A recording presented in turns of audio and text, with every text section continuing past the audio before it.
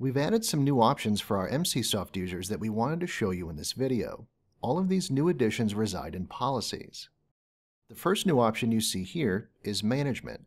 With Emsisoft's recent release of their Cloud Console, users can now manage the full breadth of available settings from a single place.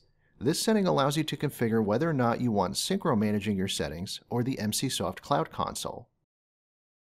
You can now schedule scans right from within your policy as well. You can set the scan type and the time and day of the week. You can also choose whether or not you want to quarantine threats and opt to perform the scan silently if you wanted to. Lastly, there is now an option to disable the Emsisoft browser add-on along with any associated pop-ups your customers may have been seeing.